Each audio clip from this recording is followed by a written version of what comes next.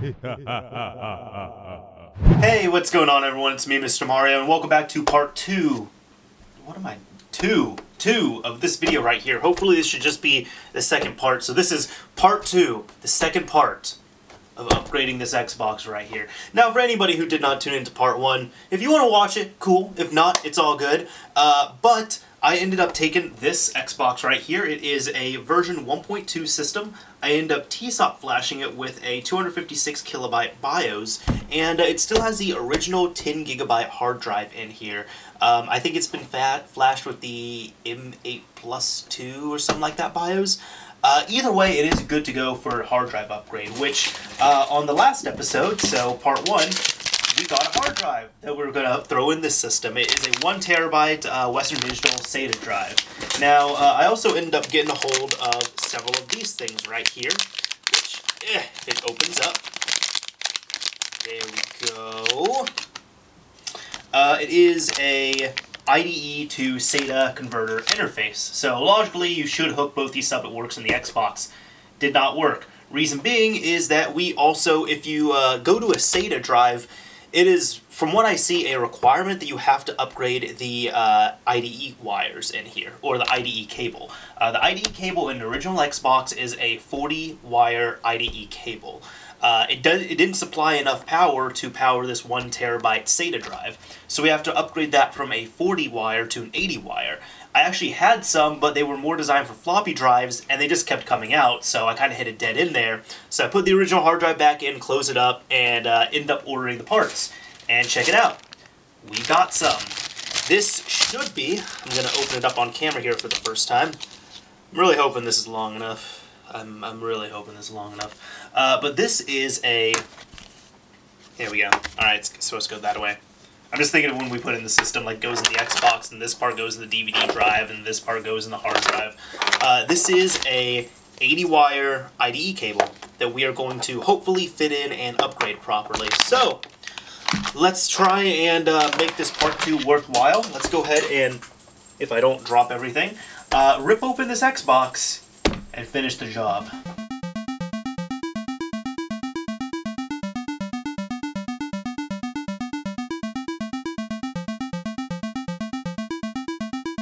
Oh, hey guys, I'm also going to have to actually cut this part short. I just found out I might have to stop the video. There's a sticker right here that says, "Do not open. Taking apart or modifying the Xbox may lead to electrical shock, fire, or damage to the Xbox and will void your warranty."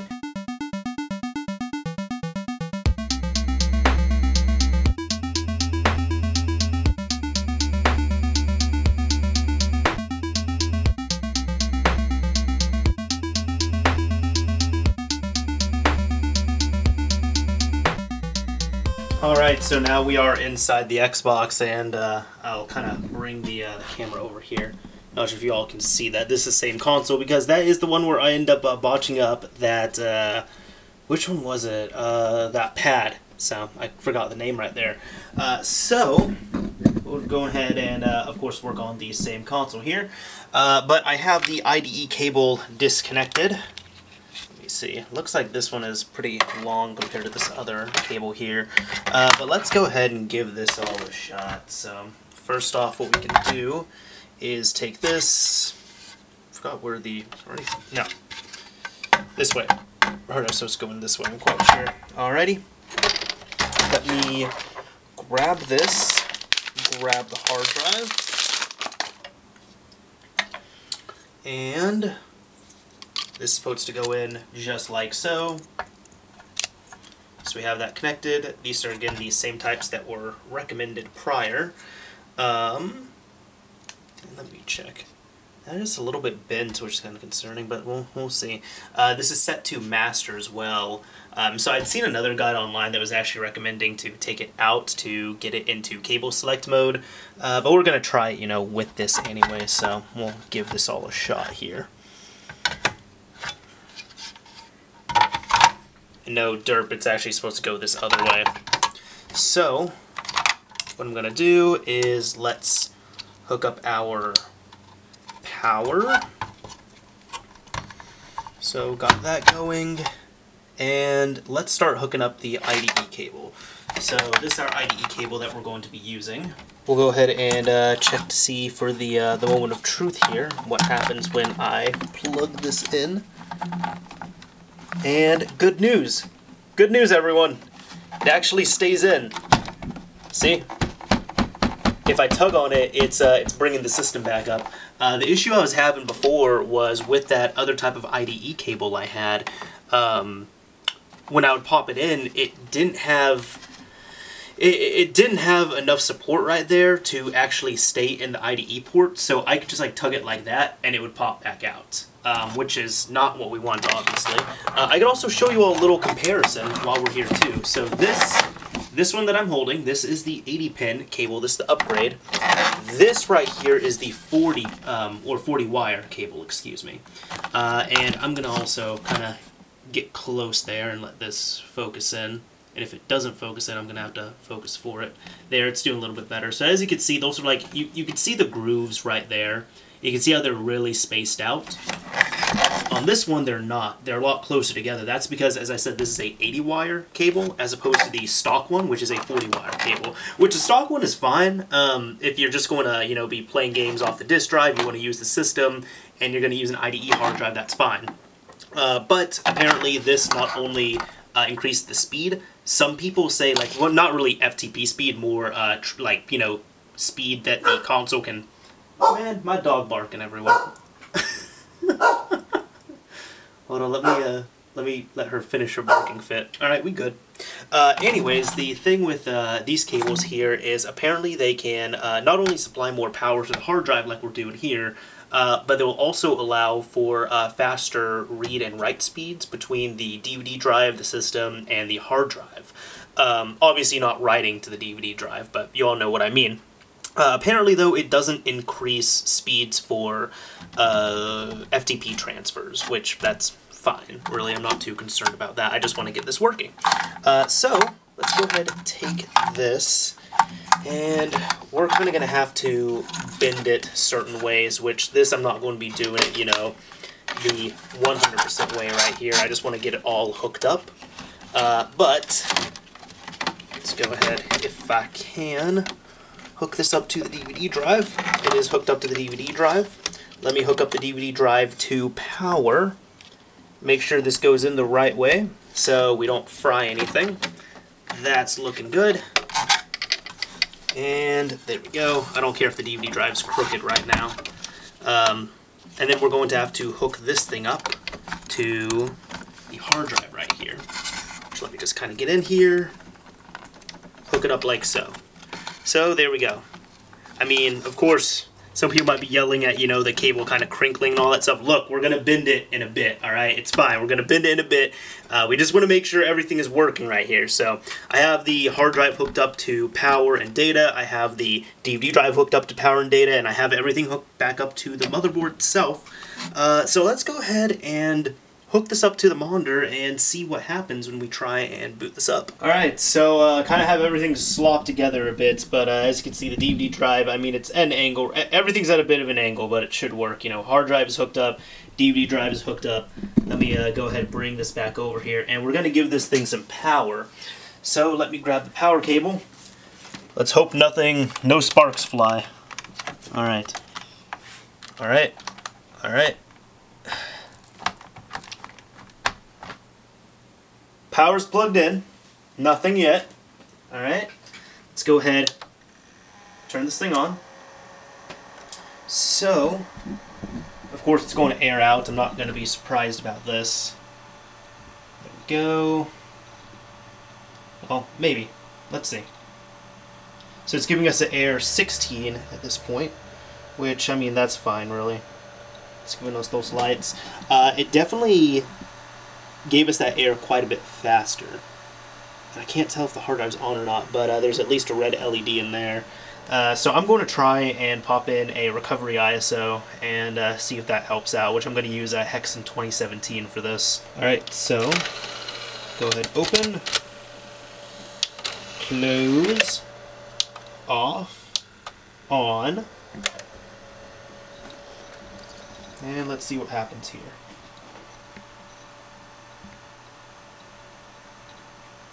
I hear that hard drive churning, so that's at least good news. Linux! Alright, let's see what happens.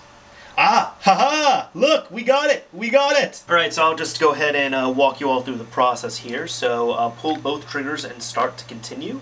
Pull both triggers and start again. It's going to format all these drives here. Alright, do you have a drive F? Let's go ahead and say pull both, press start. Formatting drive F. Since we have a custom BIOS that allows for all the drives and all that fun stuff. So, there we go. Press that to continue. It's going to go to Unleash X, and let's fire this thing up. So, good news is this is working, thankfully, because if the hard drive was not working, we couldn't have even booted up a disk. Alright, so there we go. Perfect. Now, what we're going to need to do for this is, let me go ahead and go over to, let's see, it might be 3.5, and new disk NTSC Xbox. So I think it's AYBX. Here we go. Yes, AYBX. That's a password. All right. Use the option to build a new disk on TSOP shipped Xbox. It also installs the crazy Enter 1.1.1 game saves. And then once XB Partitioner 1.3 launches, we're going to format the drives that we want to. All right, cool. Let's go ahead, hit OK. Hit OK on that. And continue. And if your Xbox soft mod, this will remove your soft mod. Continue. Yes. Alright, so we're going to nuke our hard drive again. Nuke it. And I want to go ahead and format the F drive.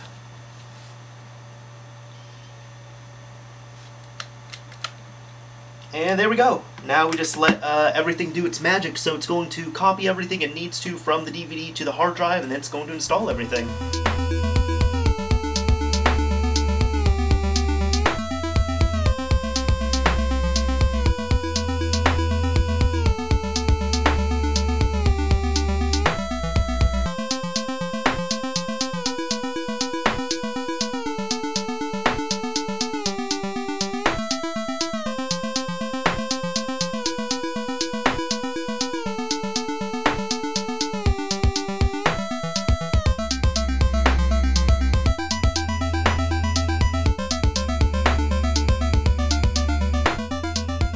And perfect, this time it got through the install, so I wasn't too worried about that. I think it's more just the media I burned it to. I burned to a verbatim disc, which sounds good, but trust me, they're actually, like, these just regular DVD plus Rs or minus Rs, they're not really that good. Even though they say verbatim, they're cheap media. Load them up in a DVD, like, image burn or something, look up the disc ID, you'll see what I mean. Anyways, let me see here, so we have 120 gigabytes on this. We have this drive here, which, you know what, I might just even combine these two at one point. So what I might do is, let's see. So here we go. This is what I want to do. I want to just put everything right here, extend this partition out as much as I can. So I do have the access for a F drive, which does help. Really, for the original Xbox, you're limited to, at most, a 2 terabyte hard drive. But because of LBA 48, you can't have more than about a terabyte worth of each partition. So that's why, you know, something like this would work, or something like this would work. But since we are doing a 1 terabyte hard drive, and I did take this into account, this will be more than enough space for me, and I can just put everything on one partition, which is where I'm going to install my games and all that stuff. So I'll just say press start to write, press Y to continue. Partition table has been written. It's formatting. And my dog is just chilling here. Hey, Lily, what's up? Can you get out of the way, please? Can you get out of the way? Hey! No! Alright, and let's go ahead. Press B. Press any other button to quit. So I'm going to press back on that. It's going to quit out. And let's see what happens. Lily, I need you to move because I have an opened up Xbox right here and you're hanging out inside of all my cables. And what I'll do here, I've actually run into this issue a few times before where it just goes to a black screen when you exit. So I'm going to turn off the Xbox. So completely fresh start here. We're going to turn it on. No disk is in the drive.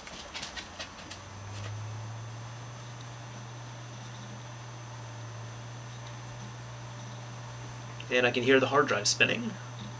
And Microsoft is down there, so that's a good sign. It glitched out. It's fading. Let's see. Let's see. there we go. Awesome. And would you look at that? We have our small C drive, our moderate size E drive, and our huge F drive right there. That is exactly what we're wanting, so perfect. One other thing though is if you press this, XBMC does not pop up because it doesn't install automatically. So I'm actually going to use Hexen again, and I'm going to install XBMC on this. And I'm actually doing a restart here. I didn't finish that up because I figured if I'm just installing XBMC, I might as well install whatever the latest build off of the Hexen 2017 disk is. So I popped in 2017 and we're just going to install XBMC through this. Alright, so let's go over to install applications, install XBMC. I'm just going to put this on the E drive. Yes, alright.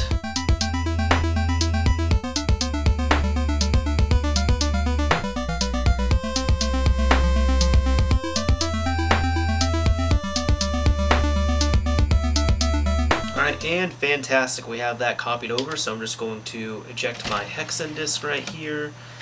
Turn off the system again. Turn it back on. Again, fresh boot, no disk in the drive.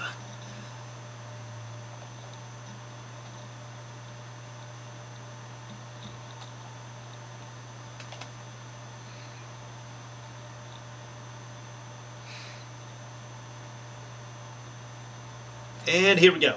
Alright, so if I launch XBMC, for example, look at that, loading XBMC, and everything's installed on this, so awesome. Let me also check and see what else has been put on here. I'll go ahead and go down here. I'll just reboot.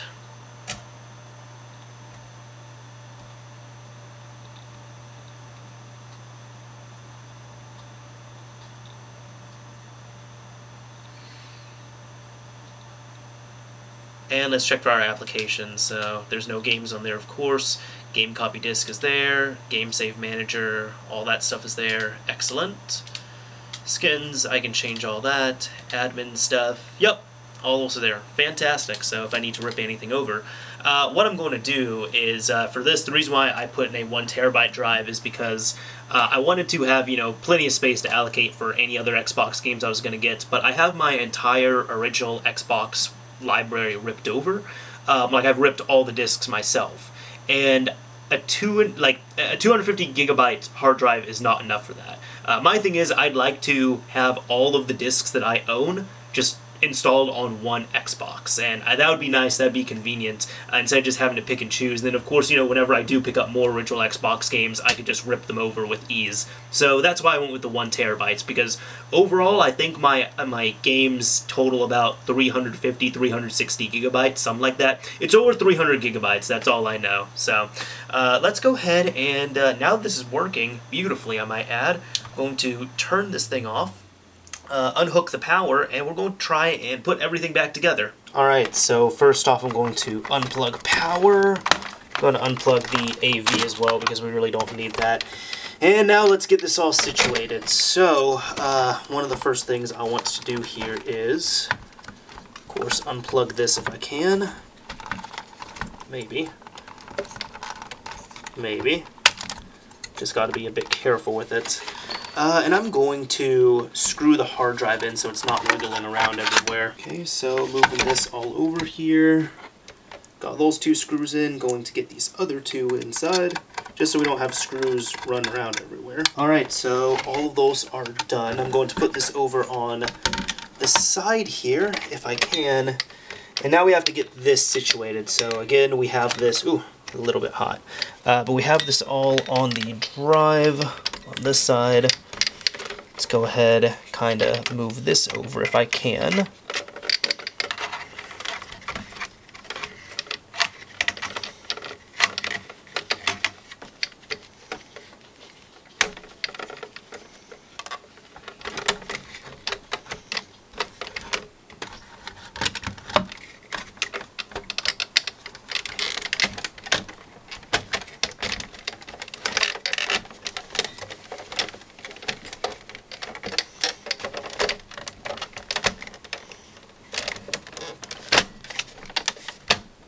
Alright, so got the DVD drive popped in. Now let's go ahead.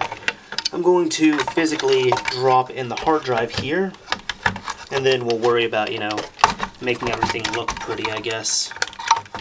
We load all this up, so wires loaded up there. Let's go ahead and get this dropped. Everything seems to be fine on that. And can we get this loaded here? Let me at least copy this, not copy, but at least pop that over. And will we be able to? That will be a good question. So we might not be able to do this properly here.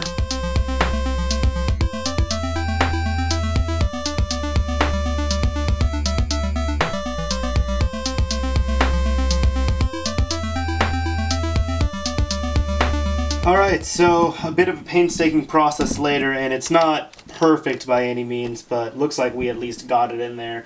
Not sure how much that crinkle is going to, you know, hurt or damage anything. We'll see. We'll see. But I wanted to say a huge shout out to this guy right here. Just like you know the previous guy, my other video in part 1. This is Mod-Heure, I want to say. I literally just looked up like how to fold 80-pin IDE cable in Xbox, and he has this like this right here, which is original Xbox how to fold an IDE 80 pins SATA cable. And I followed the guide. It's super easy to do. I didn't even need voice or anything. It's literally just really pictures and text. And looks like we got it here. So now we're going to fire this up again and see if it works. And if it does work, we can close it all up. So let's go ahead and do that.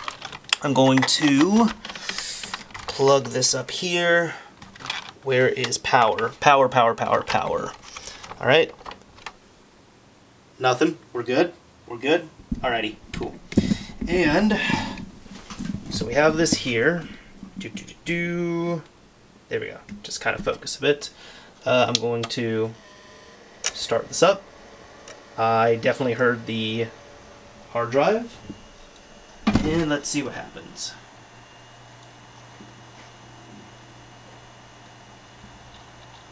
Oh, okay. It's churning. It's churning. Hey, Lily. You want to see what's going on with the Xbox? Figure it out. Oh, Adam Corlick, we don't need you here right now. Although I would also recommend checking that guy out as well. My autoplay just played this video. And there we go.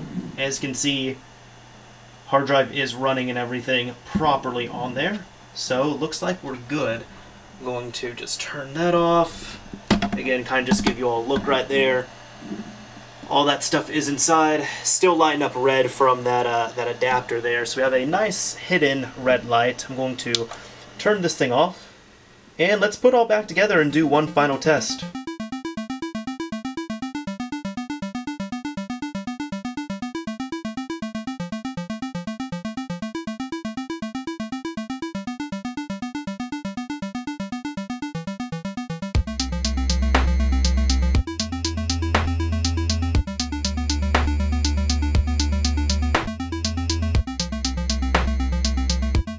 Alright, so have everything screwed back in. I want to do one final test to make sure everything is fine on here. So again, I'm going to take my AV, hook it up, let me grab my power. Where the hell is power? I always lose this cable. There we go. Plug this up, and we're going to check and make sure this thing boots up. So we got the console here turned off. Going to do a cold start on it. Come over here. Custom BIOS, of course. And wait for it. There we go. Microsoft sign. Always a good sign. It glitched out. It's fading. And there we go. Cool. Alright, so we have our Xbox upgrade. At this point, I have to do the most important thing to this system. I need to change out and replace... Man, focus! I need to change out and replace this sticker. Alright, so I'm going to try and do this one-handed, but out with the old, take the new sticker, plop it right there, and in with the new. There we go. Perfect. Went from a 10 gigabyte hard drive all the way up to a 1 terabyte hard drive. I'd say that's just just a little bit of an upgrade, don't you think? Just a tiny bit, you know, it's worth, you know, changing a couple characters there. Anyways, that is it for this Xbox right here. Looks like we're done with our work, at least internally. What I'm going to do is, I have a couple things. One of them is I'm going to, probably right before I go to bed, just hook this up to my network, FTP into it, and transfer all of my games that I have overnight. So when I wake up in the morning, I'll have every single Xbox game I own on this system right here. The second thing I need to do at one point is actually clean this up externally, which it's not too bad, admittedly. It's really not all that bad, especially for, you know, how old it is. This thing was manufactured December 3rd of 2003. So we're going on almost 15 years of delicious grime on this system, man. It's a lot of history. Anyways, this is Mr. Mario, signing off. Thank you all for watching, everyone. Thank you for sticking around for part 2. Very much appreciated. You know, kind of a overall thing at the end. Ooh, I feel the hard drive there. I feel it. Again, we took this completely stock Xbox, and was this the stock one? No, I think this one was soft modded. But the point is, we took this system that was originally at least soft mod. I'm pretty sure this was the soft mod one. Yes, let's say it was. Took the system that was soft modded. We took it apart, we removed the clock capacitor to preserve that so it doesn't leak all over the place. We ended up replacing the 40-pin IDE cable with an 80-pin IDE cable. We upgraded from a 10GB hard drive to a 1TB SATA hard drive off that old IDE standard, even though it has the IDE adapter on there. And on top of all that, we also TSOP flashed it with a custom BIOS, so unless I go crazy messing with BIOS, I don't really need to worry about ever getting a mod chip for the system. This essentially is a chipped system without the chip, which is pretty nice. Anyways, signing off for real this time. Later, everyone. If you liked the video, a like would very much be appreciated. If you absolutely hated it, a dislike is fine as well, too. Let's get this thing sorted.